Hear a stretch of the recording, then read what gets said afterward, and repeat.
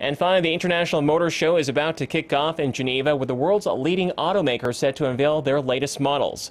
The conversation at this year's event is dominated by reports that tech giant Apple is gearing up to introduce its own electric vehicle as early as 2020.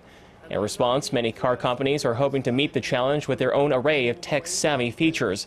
Volkswagen, BMW, and Audi are leading the pack with better smartphone integration and autonomous driving systems. But analysts say these cutting-edge trends may take many more years to adopt. When you see the likes of BMW doing significantly well, continuing to talk about hiring more workers, VW also doing relatively well.